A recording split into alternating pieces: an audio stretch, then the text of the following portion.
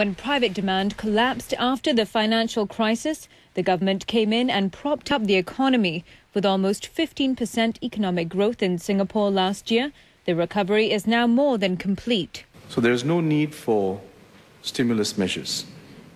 If anything, we need to be watchful of overheating risks and rising inflationary pressures as the labour market tightens and capacity constraints become more binding. With a deluge of cheap money making everything from commodities to real estate more expensive, analysts expect further tightening measures from the Monetary Authority of Singapore, or MAS. The MAS is going to be on top of this, and contrary to what may have been the consensus 6-8 months ago, there will not be a need to recant on tighter monetary policies. If there is going to be any policy change, the risk is that MAS might do a one-off tightening move to ensure that inflationary expectations remain well anchored.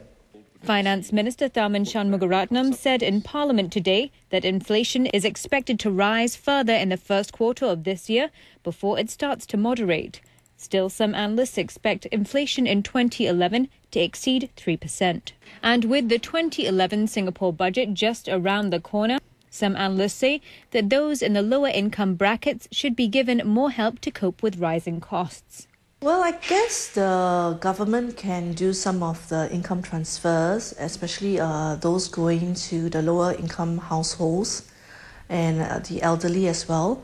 So in terms of the area of like education as well as healthcare, there is some scope, for government transfers and, top-ups into the various accounts. Going forward, Singapore's economy is expected to grow at a more normalised single-digit rate in the year ahead, following last year's performance, which Mr. Iswaran termed as exceptional.